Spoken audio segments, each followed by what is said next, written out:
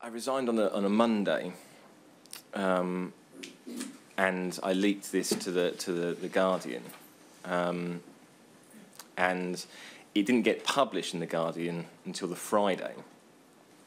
This was a slight sort of annoyance, not annoyance, but it certainly was a bit of a stressful period, because I'd kind of, the Guardian had been in contact with the Daily Star, and they seemed to be of the impression that I tried to publish this letter, but no one wanted to publish it, and you know, you're an idiot, basically, for even thinking that anyone would care what you've got to say.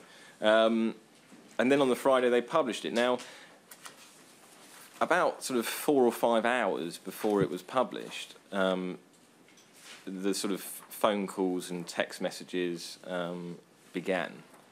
So at the time, you know, the fact that I'd resigned in the manner I did was not in the public domain. The only people who knew about it were my very close confidants and the Daily Star and the Guardian.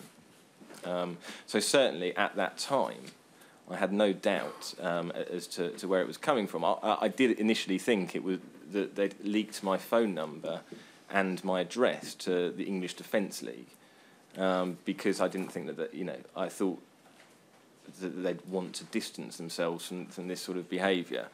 I know now that's not the case, that it was anything to do with the English Defence League, but they knew where I lived, they knew my phone number, and as these, you know, I was getting many phone calls every day, some of them very threatening. You know, you're a marked man until the day you die.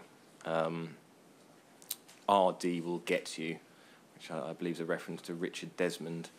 Through to the just silly, like, we're doing a kiss and tell on you. I'll have to get it. I mean, I can't remember off the top of my head exactly what some of the more sort of aggressive ones were.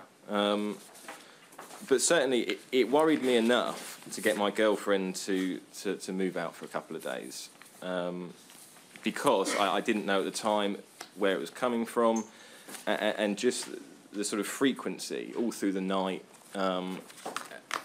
made me sort of think, you know, for her safety, it's best that she sort of lets this cool off. Were the police involved, Mr. Peppiatt?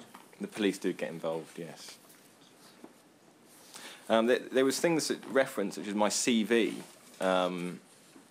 things such as a doctor's appointment that I had. Sorry, no, that was referenced actually by, before, in the days after I resigned, one of the news editors emailed me referencing a doctor's appointment I had. Basically, how did the doctors go? Which to me was a warning that we're going through your emails. And the tone, you know, it's stuff like my CV. I had made a CV up on my work email in the weeks previous, because obviously I'd already kind of in my head thought you're going to leave soon. So, you know, but that was where the CV existed, in the threats. You know, your CV's very impressive, or something like that. There's also reference to a sitcom that I was working on. Numerous references to this that I was doing completely in my spare time, but there was a couple of copies that had passed through my work email system.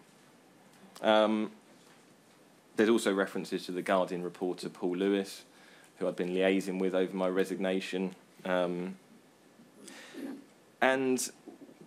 when it sort of it culminates in the Guardian printing a story about me suffering these threats, and on that day, a friend of mine was supposed to be coming down to watch the Arsenal-Barcelona game with me, and he couldn't make it, and he left me a voicemail message saying, you know, I can't make the football. I hope the Daily Star you know, a backing off sort of thing. I then received an email about an hour later saying, sorry, but cannot watch the football tomorrow night. Sorry, yeah, tomorrow night, which was, I don't know why tomorrow night, because it was that night. I'll get back to you. This was my own decision, nut job, adieu. I never got that message. I never got the voicemail.